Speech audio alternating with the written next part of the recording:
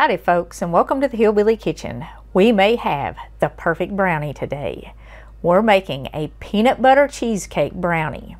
Now, peanut butter and chocolate are just the perfect combination, and they're great for fall, so you're going to want to hang on to this recipe for all your fall festivals and your church dinners and all your family get-togethers, your game day get-togethers and your fall cookouts. This is the dessert you're going to want to make for all those things.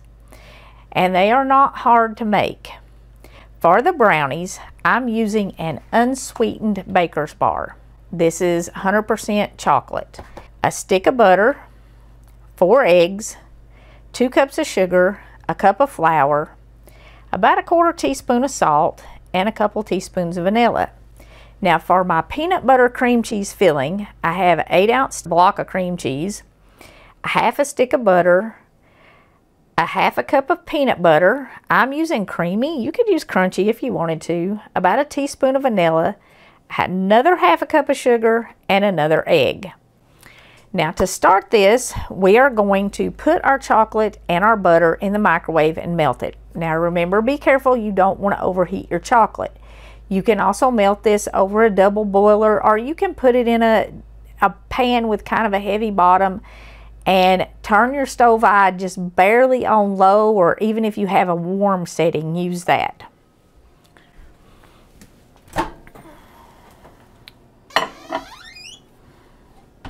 Now while our chocolate is starting, we're going to start mixing our filling.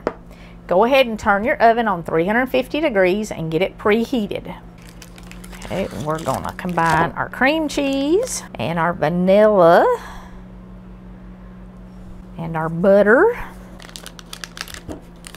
and our peanut butter.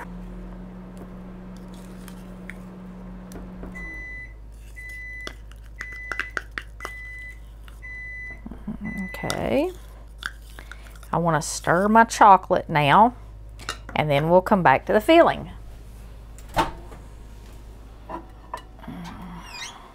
You're going to have to put this in the microwave and take it out and stir it probably 2 or 3 times. You do want to heat it until your chocolate is completely melted. And it's got a ways to go. My butter's completely melted, but my chocolate's nowhere near melted. Back to the microwave.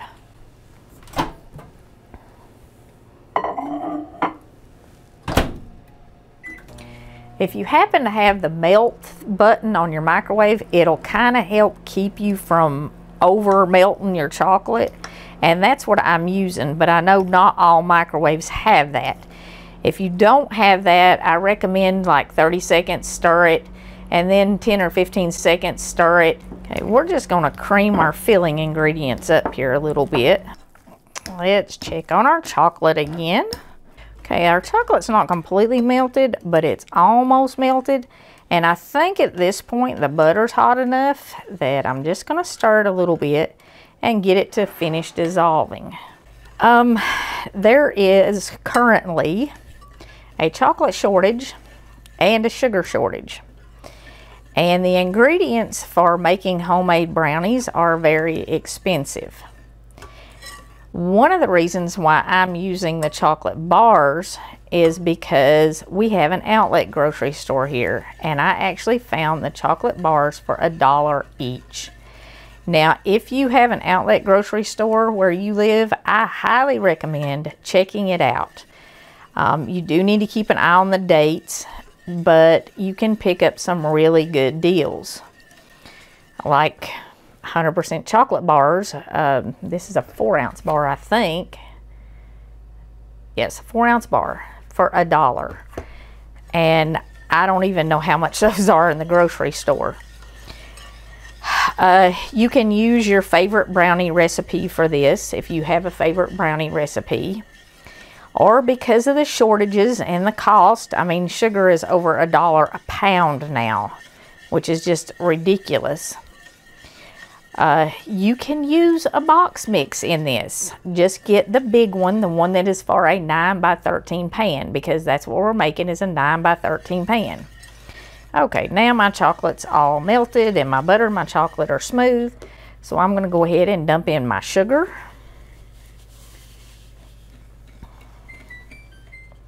and my salt and my vanilla. And I'm going to stir that up. Now, adding the sugar and stuff in here is going to cool my chocolate down. So when I add my eggs, my chocolate doesn't cook my eggs. So it is kind of important that you put the sugar in now, not the eggs. Okay, now I'm just going to beat my eggs a tiny bit. And then I'm going to add them into my mixture.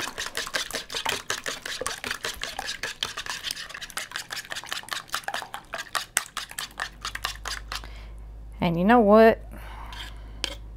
I think a spatula would work better for this. Far better than a whisk. Now I'm going to mix my eggs in to my chocolate and my sugar and my butter. Alright, now once you get that combined, we're just going to add in our flour. And you don't really need to worry about sifting this. I mean, you can if you want to. I don't. And just kind of fold that in there without making a mess. Okay, that's just about stirred up there. One of the things about brownies is you don't want to overmix your brownies because it will just destroy the texture of them. And the only thing that's going to make this recipe rise is the eggs. So you definitely don't want to overmix it. And now you want a 9x13 pan. You can line the pan with parchment paper or aluminum foil. If you do aluminum foil, make sure you grease it. I have greased my pan. And if you line it, your pan won't get dirty and you can lift your brownies out. I like the edge that I get on brownies when I bake them in a pan. I mean, the edge is my favorite part, so I don't line my pan. But if you want to line yours so that you can lift them out of your pan, you know, you feel free.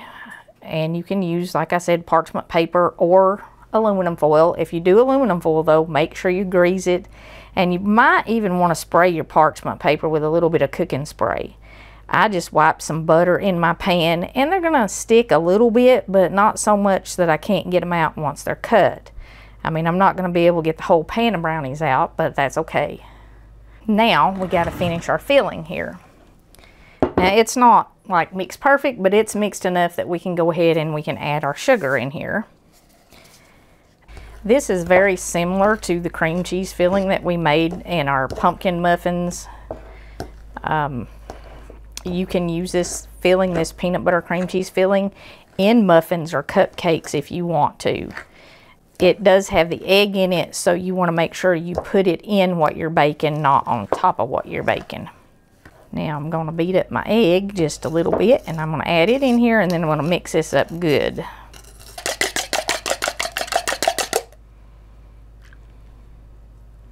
You do want your cream cheese, your egg, your butter, everything at room temperature. And you can soften it in the microwave a little bit if you want to make it easier to mix. But mine was pretty soft, so I did not feel like I needed to put it in the microwave. All right, now we're just going to use a spoon and put drops of our filling on top of our brownies. Just scoop out spoonfuls and drop it in lumps. And once you get it all scooped out, then we're going to take a knife and swirl it to get it down in the brownies a little bit. If you want to be precise about this, you could use a cookie scooper and you could scoop out little round lumps and space them perfectly even on top of your brownies. I tend not to be a very precise baker. This one is definitely a good one for all those game day parties, because I never met a man who did not enjoy chocolate and peanut butter. Of course, I don't think I ever met a woman who did not enjoy chocolate and peanut butter. So if you're having a big party or a get-together this fall, this is a good one. Now, once you got it all on there, just take your knife and start swirling. And as you swirl, it will kind of spread this out, because obviously you don't want the big lumps stacked up on top of your brownie mix. And go in both directions and kind of cut it down into the brownies. And it's going to spread out some more as it bakes. And that looks pretty good. Now we just put this in our preheated 350-degree oven. In 35 to 40 minutes, our brownies are going to be done. The top will be kind of lightly brown like you see here. You'll be able to test them, and you won't get big fudgy chunks if you test them with a toothpick or a knife or a cake tester or something. But also when you touch them, they'll bounce back. And I pretty much always use the bounce back test. This is an absolutely delicious treat all by itself. You can bake these in muffin cups, you know, muffin pans, and put cupcake liners in. And you can get 18 to 24 if you're doing them for like a fall festival or something, or you want to take them to a Sunday school class or an office party or something like that. You can do them in the cupcakes. Use the foil liners though, because a regular cupcake liner, you're going to have a real hard time getting that off. But if you use the ones that have the foil on the outside, they'll come out pretty easy, and the brownies will come out just delicious. You do want to let these cool. As I bake them for 35 to 40 minutes, depending on your oven, but till they're done. But let them cool. They'll come out of the pan much easier once they're cool. If you lined your pan, you definitely want to let them cool, because if you try to lift this out of the pan and it's this hot, it's just going to break all the pieces and you're going to have a big bunch of brownie crumble.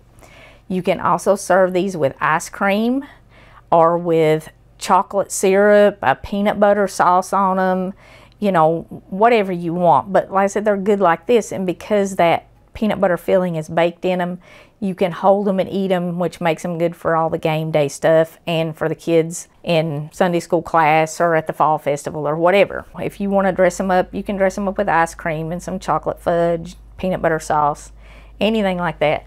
And I am going to try to show you what these look like, but I'm not sure I'm going to be able to get it out of here this hot.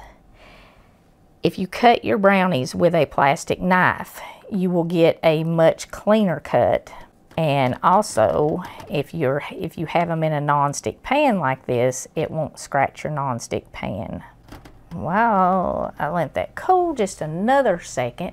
I want to share Psalm 122:6 with you. Pray for the peace of Jerusalem. They shall prosper that love thee. I know you have all been watching what's been unfolding on the TV and the internet. I mean, it's everywhere. There's no getting away from it or avoiding it. And I know you are all praying, as am I. But I also know that many of you probably feel compelled to help in some way. And you want maybe to even do something great to help. But as individuals, we don't have the ability to do that. So we have partnered with the IFCJ. They are in Israel. They are on the ground. They have the ability to get aid to the people who have been most affected. Food, medical supplies, first aid, emergency shelters, and this is an organization that I trust. I have given to them for years. We have the fundraiser on our page. It's on this video, and you can give to them and they will get the aid there, and every single dollar makes a difference. So you don't have to do anything grand to help. Just whatever you can do, and they'll get it there. It doesn't have to go through channels or whatever. They're there. They're working now. So if you haven't already joined that fundraiser, take a minute. It's something that you can physically do to help. But please continue to pray for peace, because peace and the Lord's protection is what is needed most. And like I said, I know you're all watching it because you can't get away from it. It's just everywhere, and it is so heartbreaking. And I personally appreciate everyone who helps with this. I mean, I know how generous you all are, and I've seen it over and over and over again, and I know that you are a very obedient people, that you love the Lord and that He is a part of your life, and that you pray, and that you want to make a difference, and you want to be a light in the world. And this is a way that we can be a light in a very dark moment for a lot of people. So I thank you, and I know that the Lord will bless you if you participate in this. And, you know, just please keep praying. Okay. So this is very, very hot, and what I'm probably going to get out of here is crumbles, but we'll see. Maybe not, maybe not. Oh, there we go. There, it did come out. You can see this is a wonderful, moist, fudgy brownie with that cream cheese, peanut butter filling on top, and this is just absolutely the perfect taste combination. These are a very fudgy brownie, and that's a rich, creamy peanut butter filling on top. Thank you so much for joining us in the Hillbilly Kitchen. If you have not already, please don't forget to click like and subscribe before you leave, because we want you here every time we're here. Share our videos with your friends, and until next time, remember to put God first.